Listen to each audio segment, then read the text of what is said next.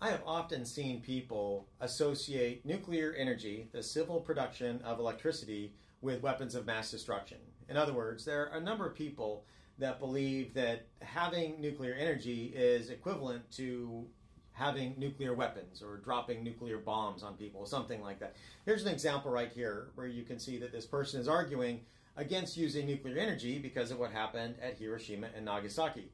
And you can do that if you want, but then you're associating two completely different things. That's like saying I don't want commercial aircraft because the military uses those to drop bombs and shoot missiles and so forth. And I hope it's obvious that military application of technology is nowhere near the same thing as civilian application of technology, unless you're talking about rudimentary things like using cell phones. And I guess you could even oppose use of cell phones because the military uses those to kill people.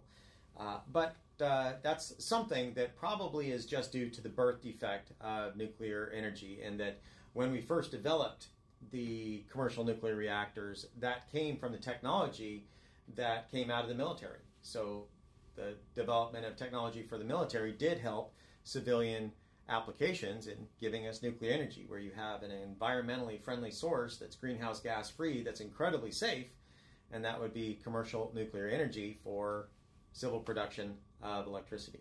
So I hope that taught everybody something. I'll enjoy the video and have a fantastic day.